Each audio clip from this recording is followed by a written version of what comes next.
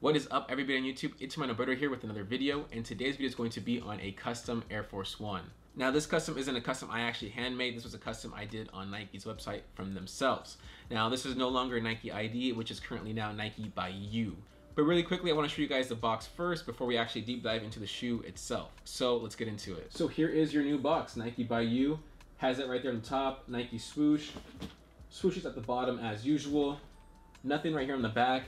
And then right here on the front, it says Nikebyyou, and that's it. Nothing else, nothing special on this box. Typically on a Nikebyyou box, it will actually have your name right here saying by whoever, by Alberto. But they actually, for some reason, did not print it or put the picture of the sneaker on here like they're supposed to. It's okay, it's not that big of a deal. But here is the box itself. It is a pull-out box, which is pretty nice detailing when you are paying a little bit more than usual on Air Force One. So let's get into the actual shoe itself. So here is the shoe itself. This is gray, white, and black. As far as neutral colors and outfits go, these are my favorite three colors. So I had to put them all on one shoe. Now, as far as sizing goes on Air Forces, I did go for a size 9.5. That is my true size. Always go your true size when wearing Forces. You can go up half a size if you have sneaker shields, or go down half a size if you just want to have a little bit tighter of a fit. But if you want the overall comfier fit or just a slightly bigger fit, just go your true size. Now, as far as retail on these Air Forces, most Air Forces retail for about $90 to $100. Since this is a custom, this retailed for $130, I believe. If I'm correct, it was $130. And I've yet to wear these shoes besides the on feet for this video. I'm waiting for the day to actually bust these out and just stunt and wear them. Just something different, you know?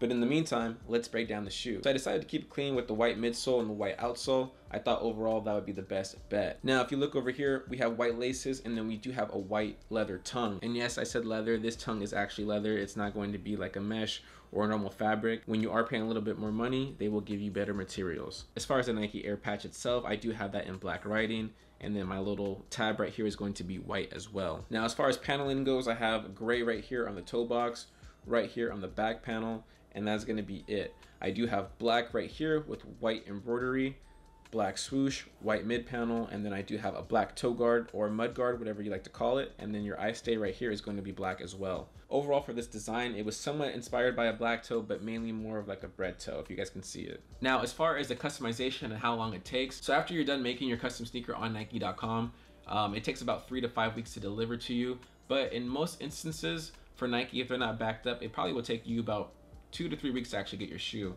I have yet to actually extend all the way out to the 5-week mark to receive a pair of shoes. And I've already ordered like 5 custom Nikes from them. So the shipping, you could say, is actually kind of fast. But it does come from China, so you will get that factory smell once you do receive it, straight up. So yeah, that's pretty interesting. But enough talking about the shoe itself, let's get into the on feet.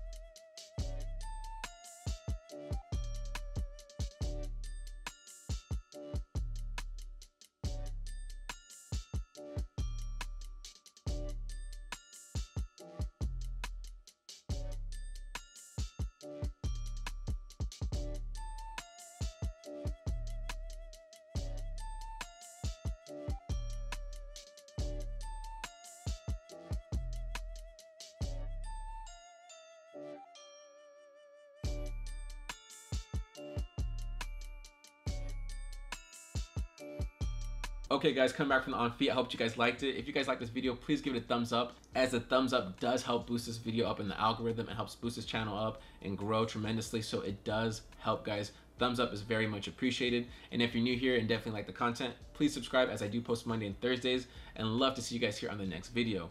If you want to see some sneaker photos and outfits and all that good stuff, other good content, follow my Instagram at YoManAlberto, where I do post daily, sometimes twice a day, and content I don't think you want to miss. Comment down below if you guys like the shoe, the colorway, the pattern, what you would change, what materials you would change. Curious to hear your thoughts as well. Definitely let me know. But that's gonna do it for me, guys. So stay fresh and stay fly. I'm out.